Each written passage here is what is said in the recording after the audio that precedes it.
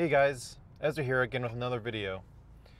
As you can see, I'm in a car and it's not the TL that I had before. I actually got a new car and I sold the Lexus that I've been working on for the past 2 years or so. As you can see, it's a Type R. It's my first new car. I'm back to a manual, so I will be continuing the manual transmission series that I've been working on, or that I filmed the part 1 for forever. And now I'm able to continue that with this new car. I wanted to say thanks to all the viewers. A lot of the people that watch my videos aren't subscribers, so thank you to those who stop by.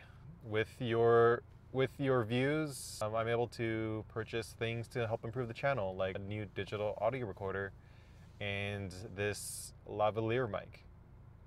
Lavalier mic? Anyways, so I wanted to say quick thanks to all the viewers if you're stopping by.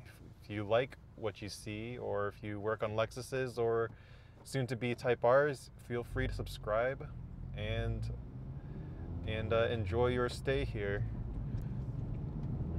So my next video series will probably be continuing my how to drive a manual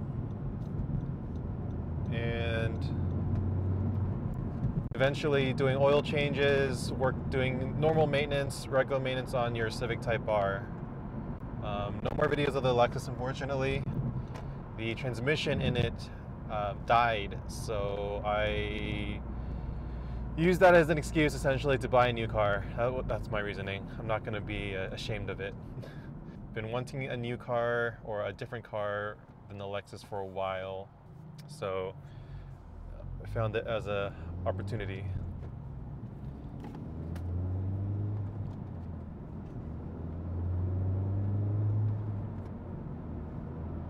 Used it as an opportunity to buy a new one. A lot of things have changed that I might have not mentioned over my videos. I've sold my motorcycle, so I no longer ride.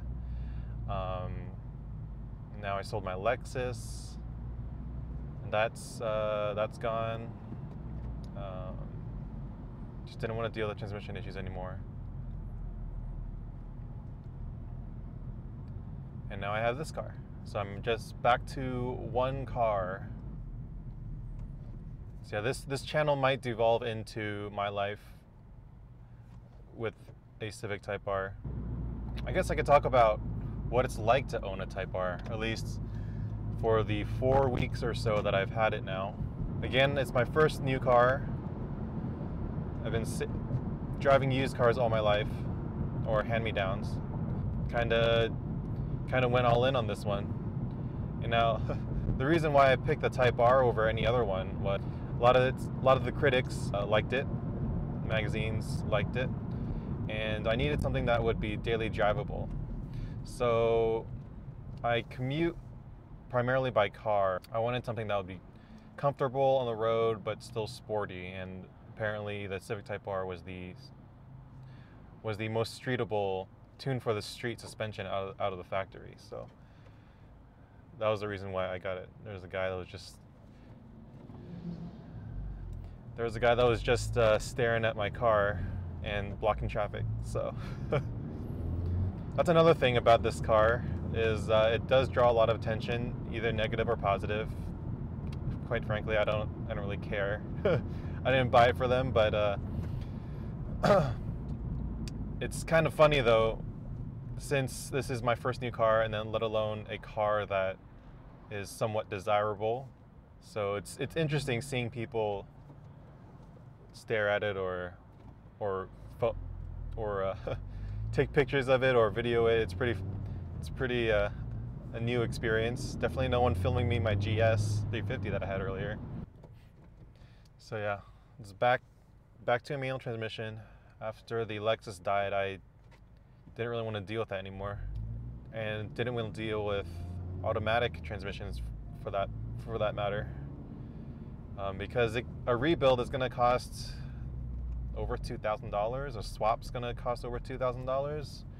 I mean, rebuilding a manual gearbox is way cheaper, at least from what I've researched. And also a clutch, it's easy to tell what's wrong with a manual transmission aside from inherent grinding issues that some people are having. But if a clutch is slipping, you replace the clutch, maybe the flywheel if it's worn or scorched.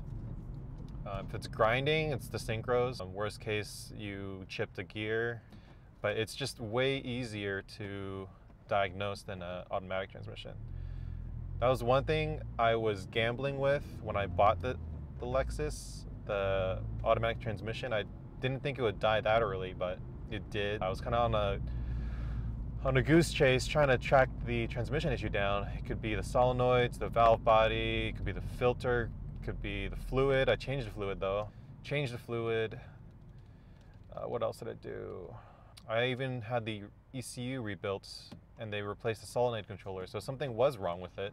Too many things in the automatic transmission can go wrong, and in my car it was partly the ECU, which I had rebuilt, or the ECM, and now it's still kind of shifting funny when I sold it. Don't worry, I let the guy know. I sold it for cheap, actually.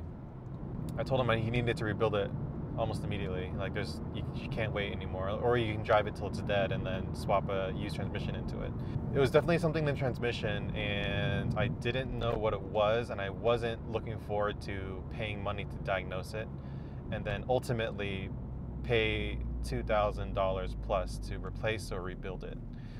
So that was kind of the reasons why I wanted to go back to a manual transmission. It's just easier to diagnose. There's like a lot of things you can do yourself. With automatic transmission, unless you're really skilled, there's not much you can do. So that's why I don't like automatic transmissions, even though they're kind of they're in everyday cars now.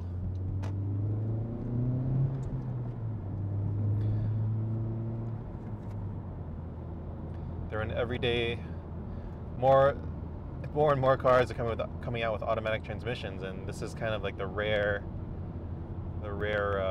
breed now, having a manual. All right, that's it, guys. I'm at work, so keep an eye out for new videos, and I will see you guys later.